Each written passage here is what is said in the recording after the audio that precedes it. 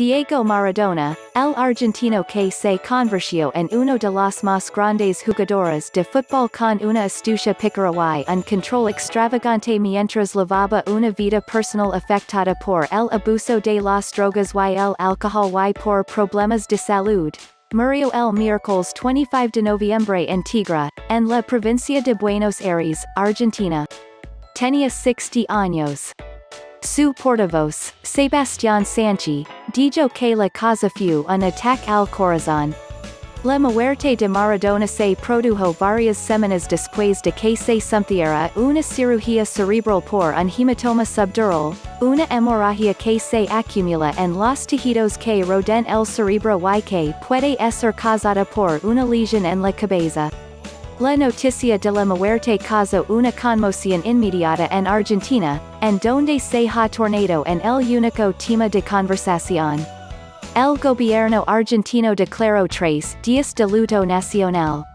Nos levaste a lo más alto del mundo, escribió en Twitter el presidente de Argentina, Alberto Fernández. Nos hiciste inmensamente felices. Fuiste el más grande de todos. Pelé, el célebre futbolista brasileño, tuiteó, perdió un gran amigo y el mundo perdió a una leyenda.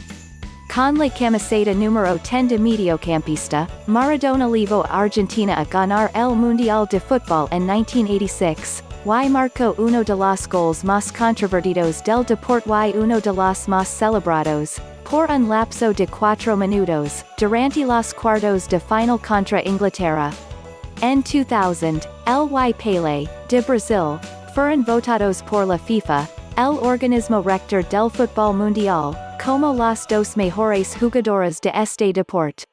Sin embargo, mientras que la leyenda de Pelé crecía en reverencia internacional, la capacidad de Maradona para sorprender y asustar desarrolló un lado más oscuro cuando se hizo adicto a la cocaína durante sus días como jugador en la década de 1980. Como su musculatura se había hinchado hasta llegar a una corpulencia poco saludable, Maradona fue hospitalizado en Buenos Aires en abril de 2004 con lo que los médicos describieron como un corazón debilitado y problemas respiratorios agudos.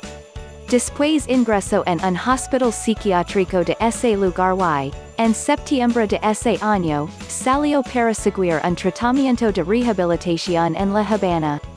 Entre sus numerosos problemas de salud figuraban también la cirugía de bypass gástrico para controlar su peso y un tratamiento por el abuso de alcohol.